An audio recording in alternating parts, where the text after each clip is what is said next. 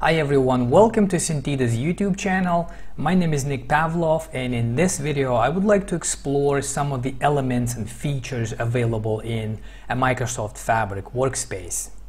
So far we have learned how to upload data to our lakehouse and turn it into tables. We also know how to connect to these tables from Power BI or other client tools to perform analysis and build reports. Now let's take a look at other Fabric elements, understand what they are and how we can use them. A workplace is one of the most basic things in Power BI. It is a place where users can create different items such as lakehouses, datasets, reports, dashboards, and these items are meant to be shared. So by nature, workspaces are designed for collaboration. That's why it is a best practice to keep them organized and properly managed. Now, before looking at workspace elements, let me take a quick pause and talk about Microsoft Fabric personas. Fabric supports all kinds of different workloads because it's designed as one data platform for different users. Power BI developers, data engineers, data scientists, etc.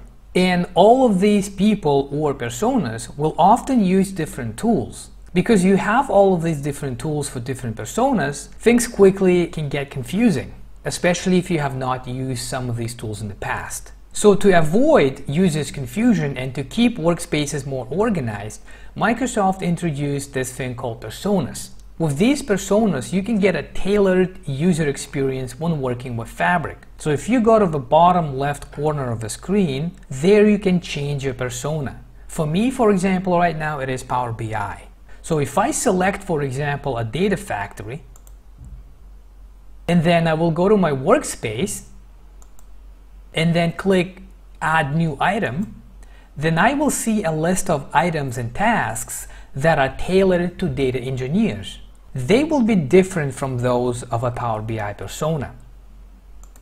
And so if I click to data engineer, data science, warehouse, I will have a little bit of a different UI look. Of course, if I selected Show All, then I will be in this screen where I have all of the tasks for all of the personas. So if you cannot find an item that you need to work with, then you can always go to Show All and find all of the tasks and items available in Microsoft Fabric.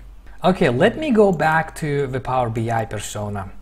Power BI is the tool that I have been working with the most, so I prefer to be in the Power BI persona. So if you click on a workspace, you will see all of the items that you created. These include pipelines, data flows that we used to get our data in our previous videos, the lakehouse itself, the SQL endpoint, and dataset. Keep in mind that the SQL endpoint and dataset are both created automatically when you create a lakehouse. As you start having a lot of items in your workspace, I recommend using the filter option right here. And here you can pick and choose whatever item you're looking for. For example, if I click Lakehouse, I will only see my lakehouses. This is a very helpful tool. Now, if we look at the top right corner of the screen, we can find the Lineage view. This view helps you to see and understand how your data and reports are connected. So if you want answers to the questions like what comes from where, and which reports will be affected if I modify this data set, then you can get that from the Lineage view. For example, my test report that I built in the last video is connected to a data set called AdventureWorks, which is connected to a lakehouse called Demo AdventureWorks. Let me go back to my list view and talk about renaming. You can see that I have been pretty bad at using the proper naming conventions, right? I have data flows 1 and 2 and pipelines 1 and 2. And in real life, you would want to have a proper naming convention so people, especially other people who work with you in this workspace, they know what comes from where. So I highly recommend naming your items properly. To do that, what you can do is you can click to 3 dots in here for more options and then choose Properties. And this will open the name and the description sections for your element. So you can go ahead and change that to data flow to get whatever data you got. Like I forgot what this was exactly. I'm not going to rename this for now, right? But you can also add description and then save that. And then this will be saved and you will have the right naming for your data flow. Now, another way to do that will be click on an item itself. And once you're here, in the top left corner, you will see the name of this item, and then click the downward arrow in here to expand this. And then right here, you can also change the name of your data flow. This was to get the Excel file, right? So I can change this to data flow to get sample Excel Superstore. Something like that, so it makes more sense and I actually remember what it was, next week. After renaming your item, your data flow in this case, you don't have to publish this because if you published it, the whole data flow will run again. So you can just come here and then X out.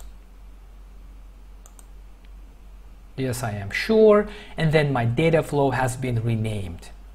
Now, if I click the new button, then I can see the list of items that I can add, right? Again, this is for the Power BI persona. These are the tools that a Power BI developer will most likely use more often. But if you want to see everything, you can click Show All. Using the Upload button, you can upload other Power BI files here or Excel files, or you can get files from SharePoint, that kind of stuff, right? So you can upload files to your workspace.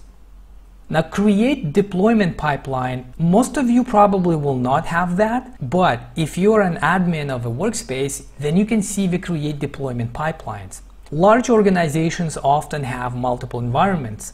That is done so that building and testing activities do not impact a production environment. So to separate these environments, different deployment pipelines can be created and managed separately. But this is outside the scope of this video and I will not be getting into the weeds of it. It's a separate, different conversation. Now, create app. This is a standard feature that has been available in Power BI for a while.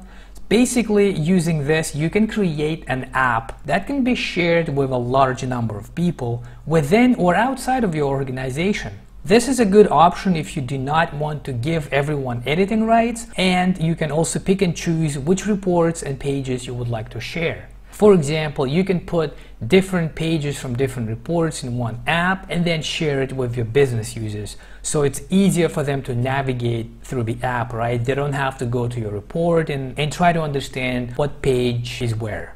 Now, if I click to ellipses here for more, I have Manage Access and Workspace Settings. Manage Access. Here you can manage who can do what in a workspace, so teams can collaborate. You can assign different roles and grant access. Right now, I am the only one who can work in this workspace, right? This is a test workspace, but I can go here to add people, and then I can add someone from my organization. So if I added Christian, then he will receive an email that he was invited to this workspace to work with me on certain projects. In Workspace Settings, this is also a standard feature that is available in Power BI. So these settings include basic information of a workspace, the description of it, the contact list, OneDrive, the information about licenses, right? Azure connections, storage. This is an introduction video, so I will not be going into the details about these features. However, I will include a link to a detailed Microsoft documentation in the description section so you can read about the workspace settings. Alright, that was it for this video. I have shown you some of the elements and features available in a Microsoft Fabric workspace. So hopefully now you have a better understanding what all of these elements are, what all of these buttons do, and how you can create new items. Thanks for watching, and I will see you in the next video.